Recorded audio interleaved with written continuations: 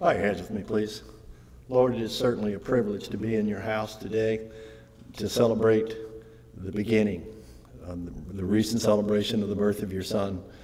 And without the beginning, there would be no end. And without that end, we would have no hope. Lord, we are so grateful and thankful for all that you do in our lives. We pray all of these things in Jesus' name. Amen.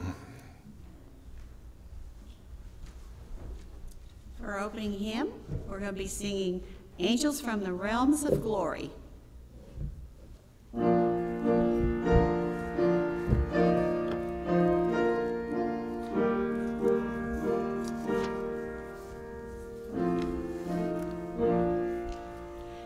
Angels from the realms of glory, bring your flight o'er all the earth.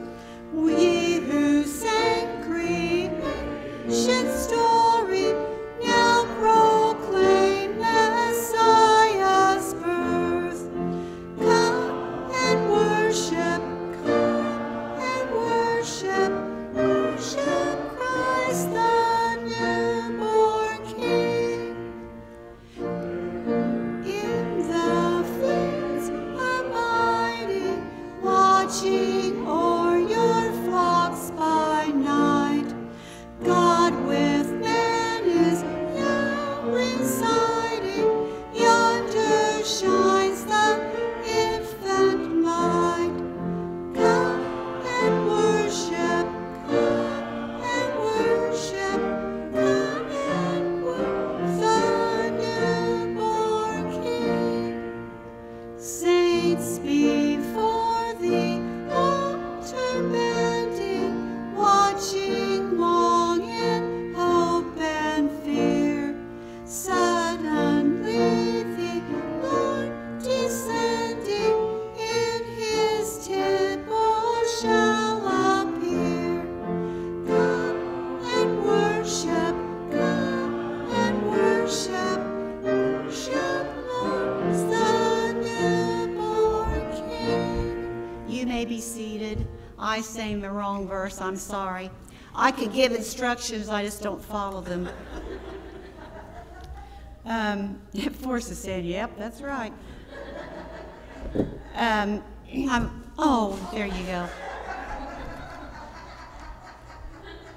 Did you get that on video?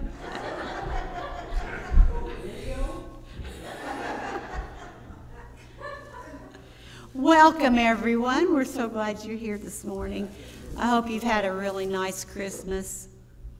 It's been a different Christmas for everyone. I know it has to have been.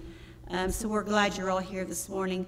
And next Sunday, I hope we get all of you, plus more people. It will be our first Sunday of the new year, 2021.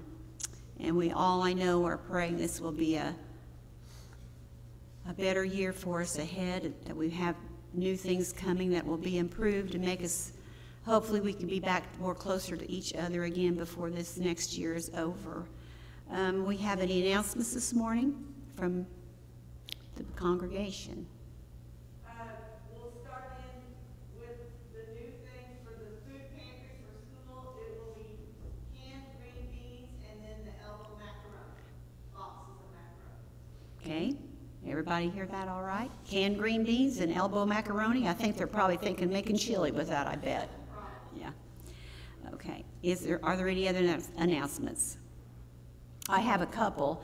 If anyone would like to donate to the Lewis Township Ministerial Association, they, every year, throughout the year, when we meet together, we always have an offering taken, and that offering at the end of the year goes to giving to high school graduates for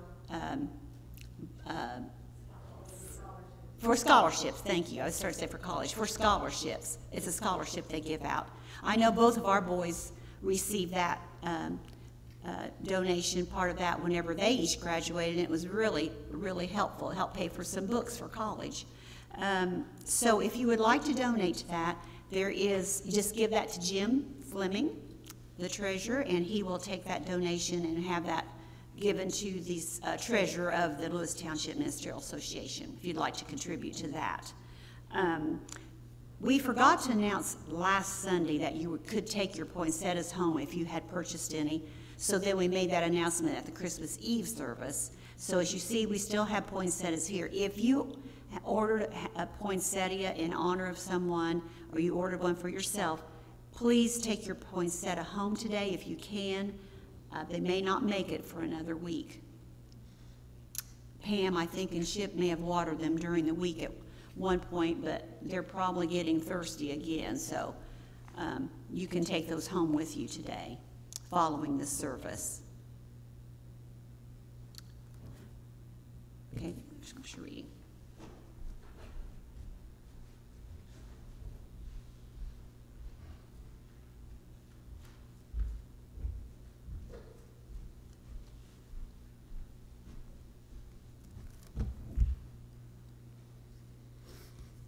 Good morning. Boy, we are low on numbers.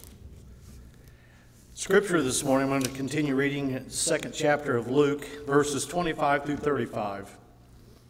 At that time there was a man in Jerusalem named Simeon. He was righteous and devout and was eagerly waiting for the Messiah to come and rescue Israel. The Holy Spirit was upon him and had revealed to him that he would not die until he had seen the Lord's Messiah. That day the Spirit led him to the temple, so when Mary and Joseph came to present the baby Jesus to the Lord, as the law required, Simeon was there. He took the child in his arms, and he praised God, saying, "Sovereign Lord, now let your servant die in peace, as you have promised. I have seen your salvation, which you have prepared for all people. He is a light to reveal God to the nations, and he is the glory of your people Israel." Jesus' parents were amazed at what was being said about him. Then Simeon blessed them, and he said to Mary, the baby's mother, "This child is destined to cause many in Israel to fall, but he will be a joy to many others. He has been sent as a sign from God, but many will oppose him. As a result, the deepest thoughts of many hearts will be revealed, and a sword will pierce your very soul." May God add his blessing to the reading of his word this morning.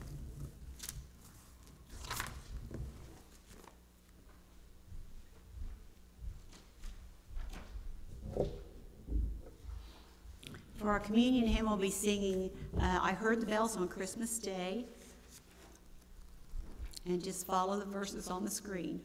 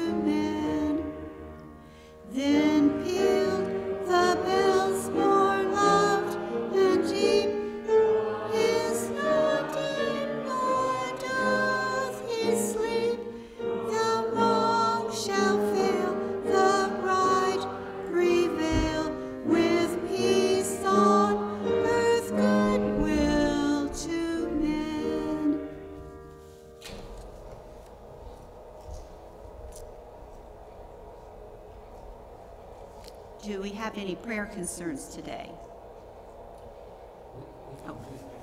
Oh, we'll do that. Sorry, thank you.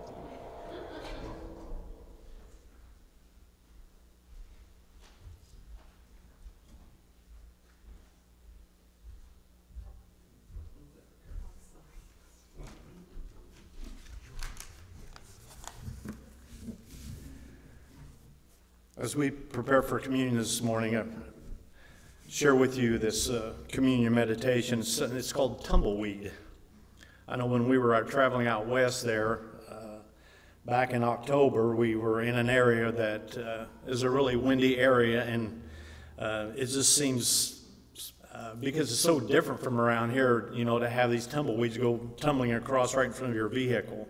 It says the lights in the theater grow dim, the screen lights light up, and an image forms. You really have to use visualization here in the beginning of this. In the background, a single harmonica begins to wail. The sound of the wind blowing introduces a round plant rolling by. It's a tumbleweed. It's the icon of the Old West. The tumbleweed really is a curious plant.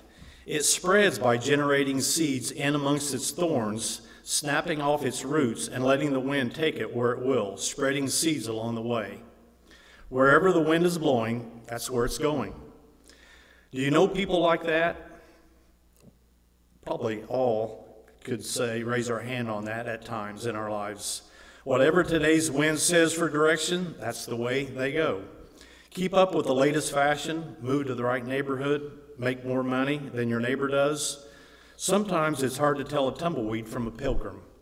Both of them appear to be wanderers. Neither of them seems to be in charge of its direction or its path. The one great distinction between the pilgrim and the tumbleweed is this: their destination.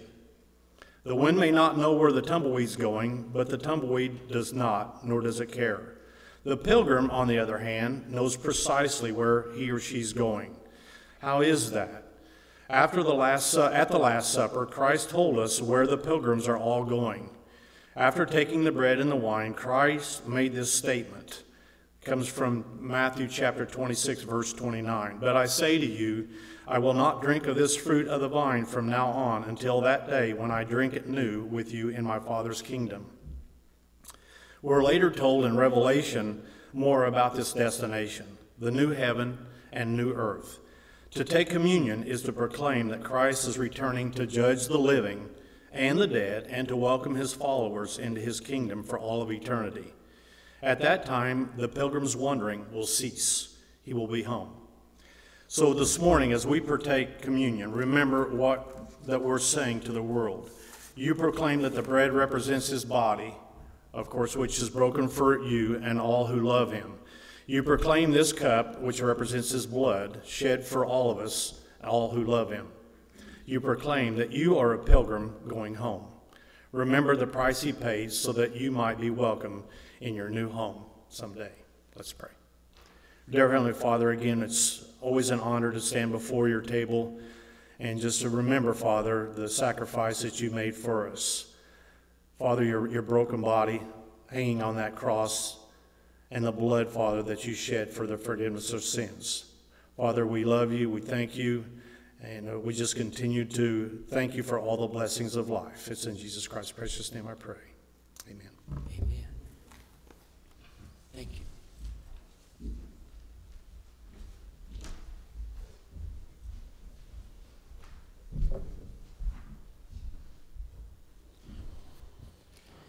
In the Gospel of Mark, we read these words.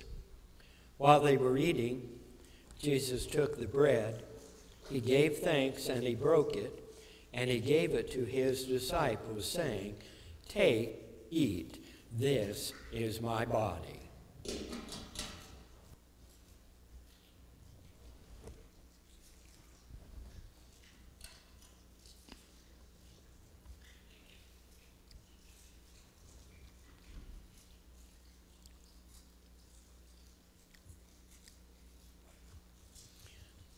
Then he took the cup, he gave thanks, and he offered it to them, and they all drank from it.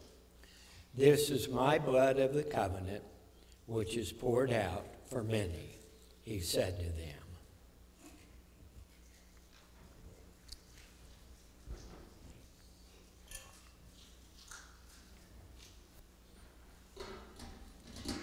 Shall we pray together?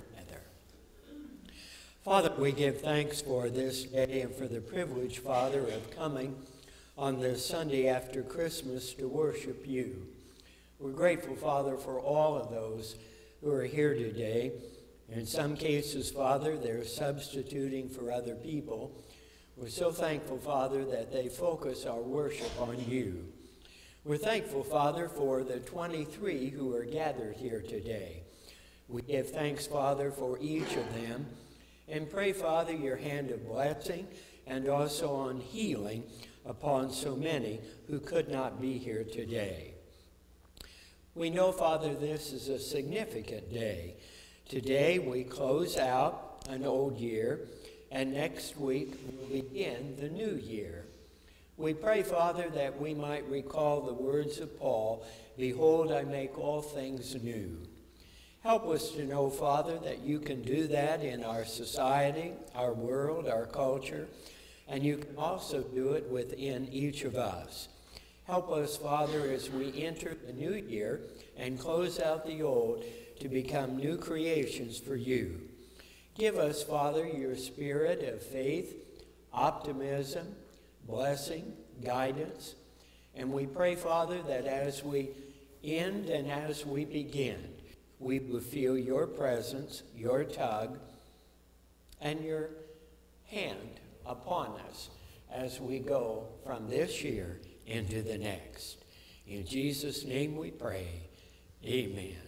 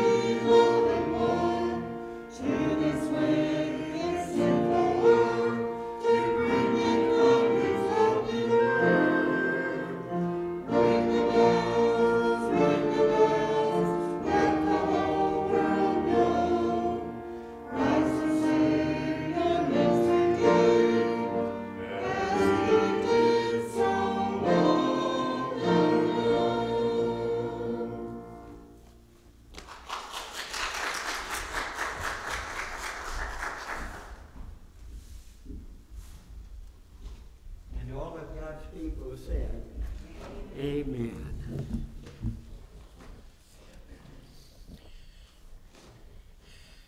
Take one of the hymnals and turn to page 130. This has our scripture for today, 130. We're looking at John chapter 1 on our day after Christmas. 2 days after, I guess. I'll try to remember my friend's story. My friend from seminary told how one particular Sunday morning it had snowed in his rural congregation, and he didn't know if anybody would be there. And when he got to church, there was one farmer who made it that morning. And he said, I wanted to make it worth his while for coming. And so he said, normally I preach for 30 minutes, and that morning I went 40, I went 50, I went an hour. And he said, I was quite proud of myself, making it worthwhile for that farmer to come. But as the farmer left and shook hands, he reminded my friend, when it comes time to feed people, I try to feed who's there. I never give them the entire load. I'll try not to give you the entire load today. 1:30, I'll be the black one here and you be red, okay? In the beginning was the Word. The Word was with God, and the Word was God. Through him all things came to be. Not one thing had its being, but through him.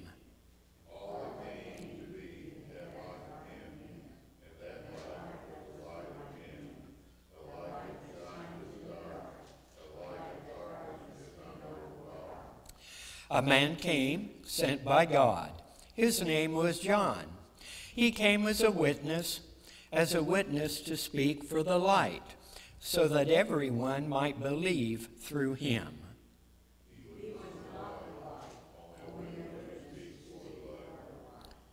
The Word was with light, was the true light that enlightens all men, and he was coming into the world.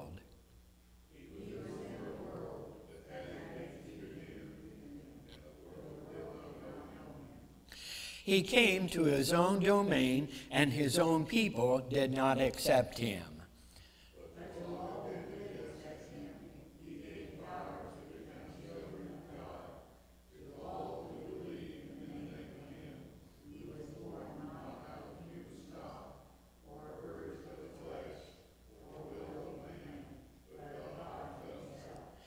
The Word was made flesh. He lived among us, and we saw his glory, the glory that is his as the only Son of the Father, full of grace and truth. May God add his blessing to the reading of his word. Shall we pray? Father, we're thankful for everyone here today, especially also thankful, Father, for those who filled in. Thankful for Jeanette and for Carol and for their last-minute heroics, Father, as they led us this morning. It is the Sunday after Christmas, Father, and so there is a sense in which we deal with the question, what in the world do we do with the baby now? Do we see him only as a baby, or will we allow him to grow up? Will we allow him to teach us? Will we allow him to heal us? And will we allow him to go to the cross in our place? Will we accept him as our Savior? Will we recognize that he rose again on the third day? Will we make him the Lord of our lives? And will we know in this hour that he sits at your right hand and he makes intercession for us? Teach us, Father, what we need to hear individually from this passage on this day. To your glory and our service. In Jesus' name, amen. When we get to the close of the service, we will sing Go Tell It on the Mountain. And it is a Christmas carol. It's written by a fellow named John W. Work. I think it's interesting that his name is Work. But in it, we have our marching orders after Christmas.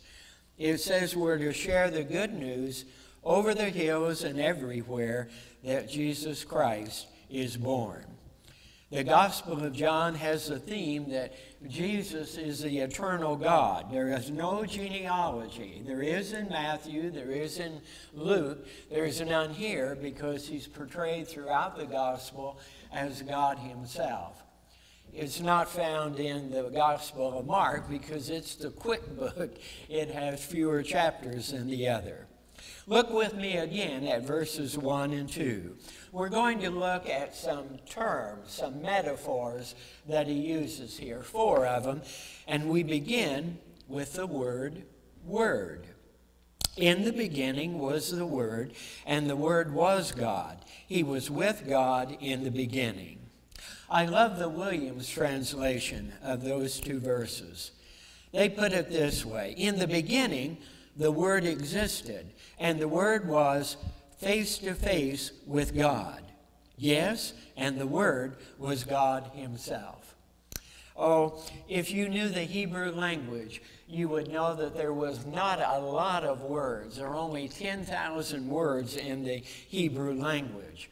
But if you were Greek, oh, there are a lot more. There are over 200,000 words in the Greek. And so I think it's interesting that he uses the word here. What in the world does the word mean here? It's a logos in the Greek. It means all of these things: divine reason, wisdom, mind, energy, and power. The only way you can have a full understanding of the word is to substitute Christ every time word is mentioned in John chapter 1. Because Christ gives us the reason. He gives us the wisdom. He is our mind, our energy, our power. When we returned from the Holy Land in March of 1978, that was a different world then. I remember we went to Indianapolis and we got on the plane, and I don't think they looked at anything. And we went over there and nobody opened our suitcases. When we went to come back, we were delayed an entire day. I've often wondered about that. They put us up in a hotel right on the Mediterranean Sea. Man, it was the greatest day of the trip. But we think they probably had some kind of a hint that trouble was looming. And then when we got to the airport to come home, I remember they opened our suitcases. Well, when you go to the Holy Land, people tell you to bring things back for them. Some people want Mary, some people want Jesus, some people want it. And it goes on and on and on. You have to make a list, and you have to make sure you have all the money together. But because of that, you have all those things in your suitcases. And I never will forget, they opened those suitcases and they went through everything. Not so much looking at our underwear and our clothing as all of the figurines, making sure there was no explosive in them. And I'll never forget what the fellow said. We have to make sure that nothing is explosive in the figurines. Well, we didn't have anything explosive. But the coming of the Christ child, the coming of what happened on Friday is explosive. And it can make a difference. Right now, in the midst of a pandemic, in the midst of a struggle for health, in the midst of losing someone you love, in the midst of a worry or a burden that you have, he comes in the world to be explosive, to make a difference, and to put us in a new direction, so that we don't have to worry and we don't have to languor and we don't have to be burdened in the same way that other people are. Drop down to verse 3 and part of 4. Second word. The word is life. The NIV said, through him all things were made. Without him nothing was made that has been made. For in him was life. This is reminding us that when God created the heavens and the earth, remember that in Genesis 1:1, the word there for God is a word that means plural. It means three, that there was Father, there was Son, and there was Holy Spirit. And it's a reminder here from John that he created everything. And then, as if we didn't get that, when you get to 1 John chapter 1 and verse 1, he says it over again. He reminds us that all of the life was in him. I love what one commentator says.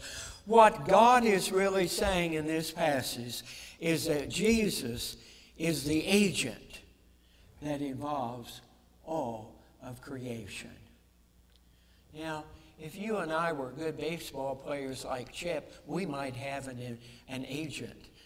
If we were this or we were that, we might have an agent. An agent would do our bidding. That's the role of Jesus here. He is pictured, he is portrayed as our life, our agent, to make a difference in all that we do. And so if you've got a decision coming up, and you really don't know what to do or which way to go, pray to your agent. Pray to that being who sits at the right hand of the Father. And as Paul says in Romans 8, he somehow comes and through his Holy Spirit, he makes sense of our invitations before the Father in heaven. The word life that is mentioned here is a fascinating word. It is found 36 times in the book of John. And when life is mentioned in John, it is always talking about spiritual life and eternal life.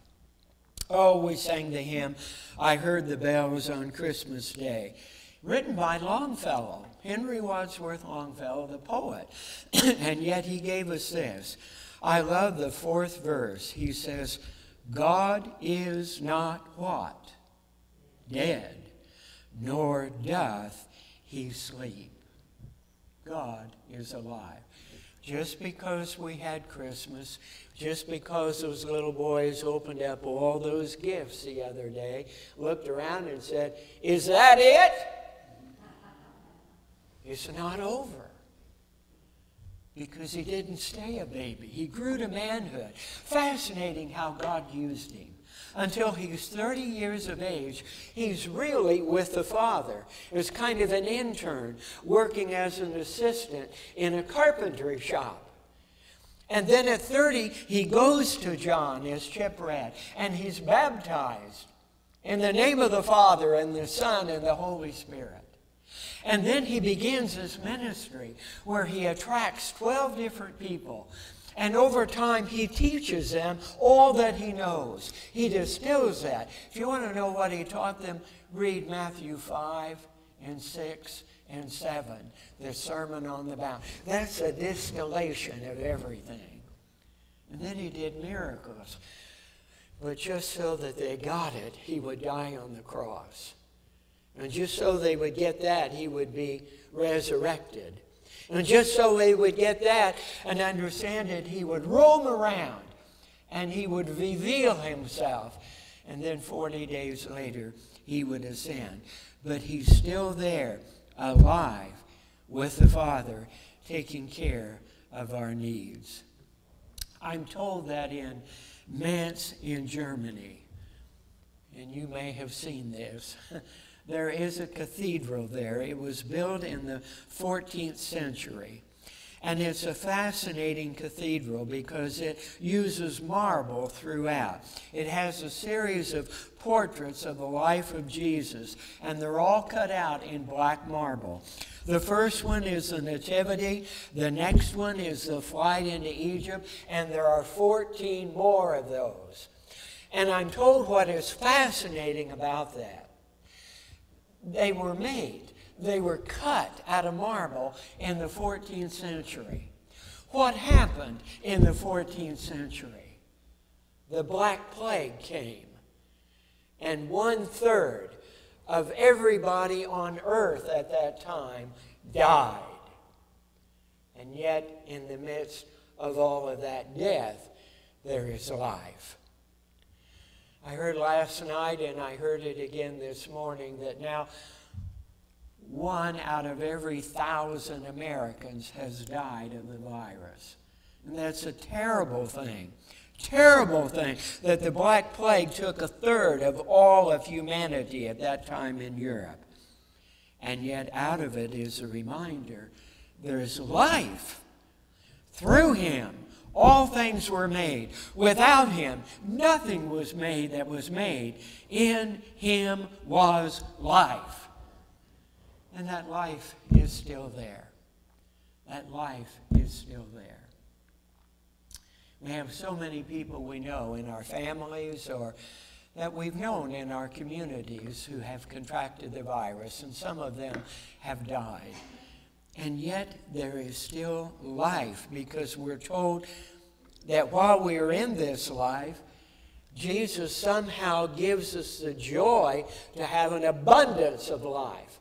And then when we leave this life and go into the next one, what is it we'll have? Read Revelation 21 and 22 again this week. There is no death. There is no dying. There's no pain. There's no darkness. All of that is removed. And will not only be with him through all of eternity, but will be with our loved ones as well. Look at the end of verse 4 and verse 5. A third word, a common word, light. Jesus will tell us in the Gospel of Mark, or in the Gospel of John, I am the light of the world. And then when you get to 1st, 2nd, and 3rd John, it's how to apply all of that light. And then when you get to the Revelation, Jesus himself is the light again for the church. Look with me at the end of verse 4 and the beginning of 5. That life was the light of all mankind. The light shines in the darkness, and the darkness has not overcome it. And light here means truth, it means holiness, it means purity. We come and go by Louisville Road most of the time. I don't know who lives there, but as you go north about halfway to Riley on Louisville Road, you come to a jog and it's a hard left, and then you have a straight area and you look to your right, and there is this home that is filled with Christmas lights. How many of you have seen it? Oh my, it's worth, I tell everybody about it, say you ought to drive down there. Years ago, it was owned by an older couple, and they would put out a few things, and the people across the street would put out a few things. But now what? Another family bought it, and they have everything. I just love to stop and look at it. One night, we waited 15 minutes for them to turn on the lights, just so we could see it. Fascinating. I just want to stop and hand him $20 and say, this is for your light bill. It's a reminder of light. The Message Bible says, the light blazed out of the darkness. The darkness could not put it out. Just so we get the message 21 times in the book of John, he tells us about Jesus as the light of the world. The other night, it was interesting, on Christmas night, we're not supposed to touch one another and light candles anymore, so Jeanette stood up here with her phone, and many of you raised your phone, and I'm told that those lights could be seen in the darkness all over the sanctuary. Sometimes we come home after dark, and we didn't know we were going to come after dark, and there are no lights on outside or inside. And not long ago, I was putting the car away, and Jeanette had gone on in, and I decided to drop the door while I was still in the car. Well, what I wasn't thinking about, hey, I'm in the dark here. And I couldn't see where to walk around the car. I went back and got in the car and blew the horn, and Jeanette came and turned on the light, and I was good again. Sometimes we are in the darkness. Right now there's a pandemic, and we're in the darkness of the pandemic. Our routines are changed, and there's the darkness of an upheaval in our life. And then there are things going on in the country and in the world that we can't begin to stop, and we feel the darkness of all of that. And so he gives us this word about light. And when we get to chapter 8, he will tell us twice, I am the light of the world. He'll begin talking about being light for individuals here, but then the reminder, I'm the entire light for the world. Last word. Drop down to verse 14, and the word is flesh. The Word became flesh and made his dwelling among us. We have seen his glory, the glory of the one and only Son, who came from the Father, full of grace and truth. He made his dwelling among us. Oh, I love Peterson's Message Bible. He died a year ago. In the Message Bible, if you're reading that right now, it says, the Word became flesh and blood and moved into the neighborhood. Isn't it nice to have somebody as a neighbor that will give us light and life? He moved into the neighborhood. In other words, he is not way out there somewhere. He's touchable. He's feelable. We can have his breath upon us. He moved into the neighborhood. William Barclay, who wrote all of those books about each book of the Bible, says, I believe this verse 14 is the single greatest verse in the New Testament. He moved into the neighborhood. It's called the incarnation, and it means he stopped being just God and put on flesh and became like one of us. The language there literally means God came and he pitched a tent in the midst of us. He pitched a tent in this sanctuary. He pitched a tent in that car as you drive home. He pitched a tent in that hospital room of that dying patient. He pitched a tent wherever you are. Oh, this has new significance for me. We have friends in California. Well, you know what's going on in California. The newest directive is they can't meet in their sanctuary. So you know what they did? They've got a tent between their sanctuary and their CE building. They pitched a tent. And a couple weeks ago, it was 80 degrees in that tent. And if it's a warm day, they roll up the sides of that tent. And my friend Willie, who has preached since he was 16, he's now 83, he said this verse takes on brand new meaning. When I get up to preach, he said, I'm reminded that God has pitched a tent, that he's in my neighborhood, that he's right there with us under the tent.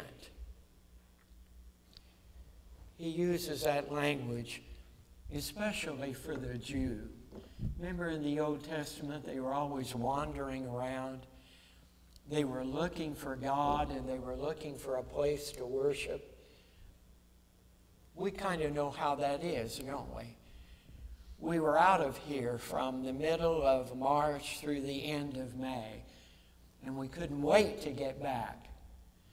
Gladys, who watches us every week, comments about every other month when I talk to her how it was so nice to see the sanctuary again. She has memories not only of God, but of all of you and of loved ones who have gone on to be with the Lord. He pitched a tent among us. He moved into the neighborhood.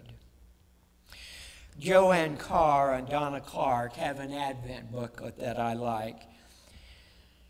And what they wrote 25 years ago really could be said for where we are today. Christmas came into a world that did not make sense. A world of taxes and slavery and poverty and crosses, injustice and war. A Christmas that still comes into the world today in crazy places amid crazy times. We're living in crazy times. And yet, Friday morning at 12:01, we still celebrated his coming again. But we don't limit him to that day. We don't limit him to that period in his life where he's a child or a toddler. We see him as our Lord who went to the cross for us, who overcame death, who still calls us today. Oh, 2 weeks ago, the Indianapolis Colts beat the Raiders. How many of you saw that? Well, we know where the fans are. And it was quite a game. I like to watch them, but my heart stops about 3 minutes because you wonder what's going to happen. Did you see the one last night where the kicker did the thing and they won by one? Well, guess you have to be a fan. Frank Reich is the coach of the Indianapolis Colts. And of course, he always has a news conference. And he had a news conference that day and also the next day. But right after the game, as he began his news conference, he did not begin talking about the game. You remember what he talked about? He said, I just wanted to share something with you. Well, we're thinking he's going to talk about the past or this or the right. He said, this morning I read from Revelation 5, and it talked about the certainty of God in an uncertain world. And it talked about the joy of faith. And I just wanted to share that with you. And I'm told that the reporters are sitting there looking at one another. And then he said, I wanted to put the game in perspective. He does that. A year ago, he began a news conference with 1 Peter 3:15. Look that up this week. 1 Peter 3:15. He's always reminding us that the game is important, but life is more important, and God is the most important. 27 years ago, he was a substitute quarterback. You remember who he played for? Buffalo Bills, when they happened to be good. Well, he was not all that good. But in one game in particular, the regular quarterback was out, and he got to be in the game for him, and they won. And he was asked to come and join the coach at the news conference. And you know what he did that day? He began by singing, In Christ Alone. I don't know if they'll win today. They're going to have their hands full. But I'm going to be looking to see what he says at that news conference, because he wants to give us the perspective of what is really important in the world. I thought a lot about that this week. My favorite illustration at this time of year is the one that I've often shared by E. Stanley Jones, the great missionary. His friend was in the military, and he was overseas in World War II. And his young son was home, and he was missing his daddy. And he tells his mommy that Christmas morning, as he looked at the picture of his daddy on his dresser, I wish Daddy would step out of the picture. And E. Stanley Jones always said, that's what Jesus did on Christmas morn. God stepped out of the picture. As I thought about that this week, I couldn't get the family story out of the way. My father was in the service in World War II for 3.5 years. My older brother, the barber, was 2.5, and he was missing his daddy, I'm told, that Christmas morning. My brother still has his chair. My brother is 78, and he still has the little rocking chair that he had. Well, he had that rocking chair, and when he was 2.5, he got to thinking about his daddy. And that particular Christmas, he missed his daddy. And so the family story is that he went and got a lot of packing paper. And he put the packing paper on the floor, and then he dragged his little chair, rocking chair, over to that, and he began to put the paper around that chair as if he was wrapping it up. And my mother, when she would tell this story, would always say, Richard, what are you doing? And this little 2.5-year-old boy who had limited speech at that time said, "I want to send this to my daddy in the war." He wanted to do that because he wanted to make a connection. All of us at this time of year want to make connections. And so we've had the big day. And it's what, 362 days ahead before we have another big day? What can we do to make a connection? And in our devotional and Sunday school class this morning, they both referred to the same thing. We make connections in little and small ways to become more intimate with God. Many of you are here today making a connection with God. Some are watching on the internet and they're making that connection with God in this moment. Some of us do it coming to Sunday school or a Bible study or even to a prayer meeting, or we come to choir to make a connection with God. Or we pray to make the connection with God. Or we find ourselves talking out loud as we ride in the car by ourselves because we want to touch God and make the connection. Because it's not only important for God to step out of the picture, but it's important for us to make connections with God. One of the good things about the pandemic, and there aren't very many good ones, are there?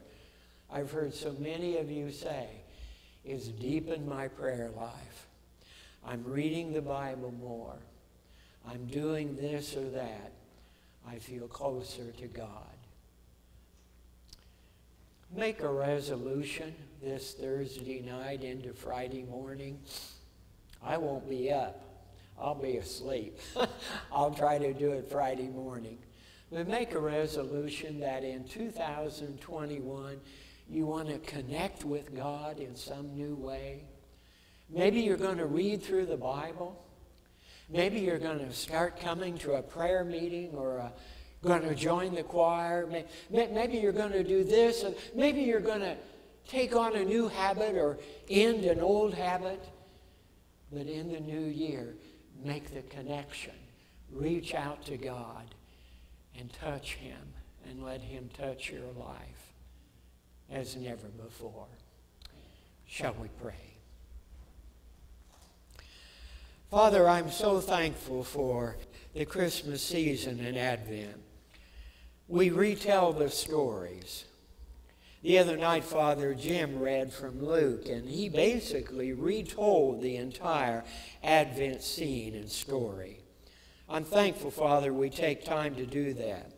And then, Father, during the Lenten season, we'll talk about the sacrifice of our Lord.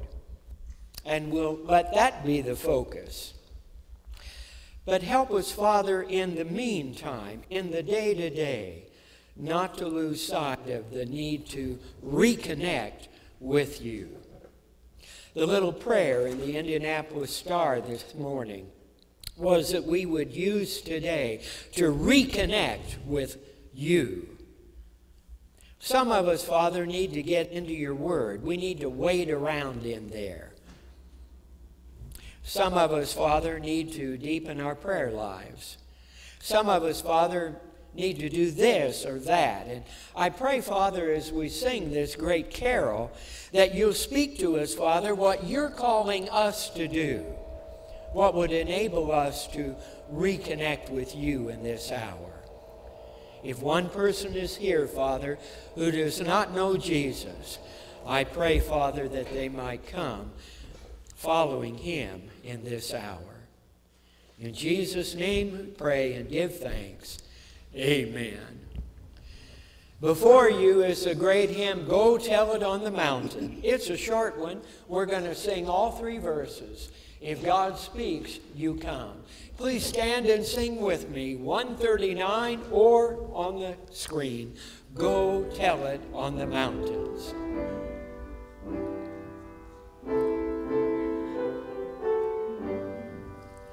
Go tell it on the mountains,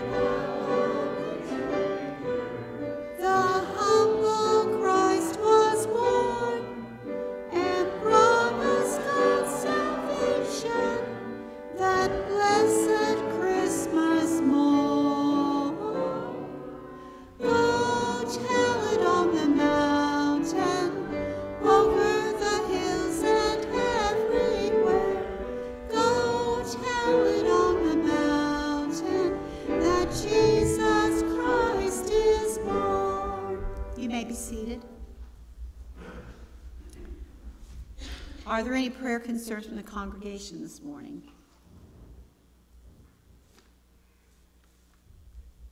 No one? Okay. Ron? Thank you.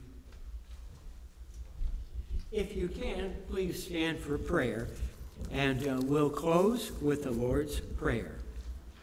Father, it's been so good to be in your house. We're thankful, Father, for the privilege of worshiping you in this hour. Thankful, Father, for all of those who have done it through their presence, their talents, their devotions, their prayers. It's just been good, Father, to close out the year in your house. And we're so thankful, Father, we've had the opportunity to be in our sanctuary to worship you for so many weeks in a row. Now, Father, as we take our leave, we pray, Father, that you'll be with those who are ill. Remember Pam Witt, Father, and pray your continued healing touch on her following her surgery. Remember Sonny and Bill, Father, they're both under the weather this morning. Remember Debbie Eccles, Father, who has the virus. Remember Cheryl Fought, Father, in the nursing home. Remember Forrest's mother, Imogene.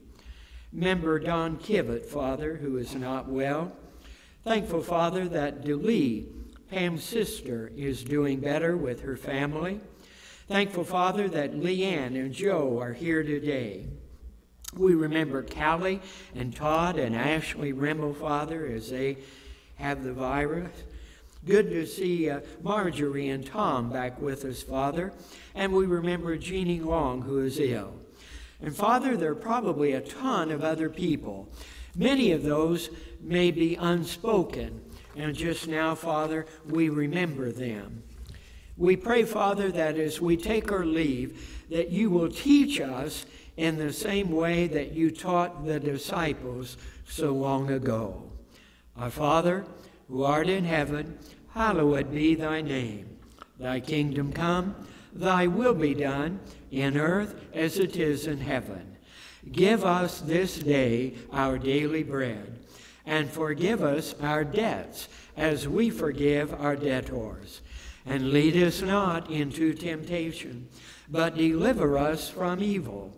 For thine is the kingdom, and the power, and the glory forever. Amen. Let's join together and sing our closing chorus.